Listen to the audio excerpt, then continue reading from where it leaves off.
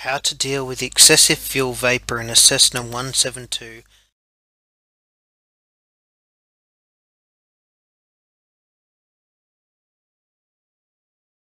Number 1.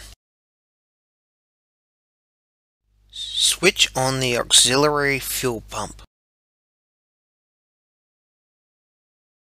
Number 2.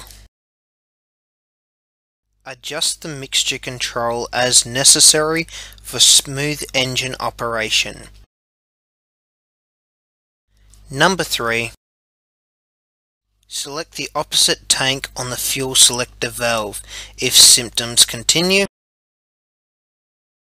Number 4. Switch off the fuel pump after fuel flow has stabilized. Thank you. This has been made by Matthew Phelan. It is made for educational purposes only and is to be used as a guide. For full instructions, please consult your flight instructor or your pilot operating handbook.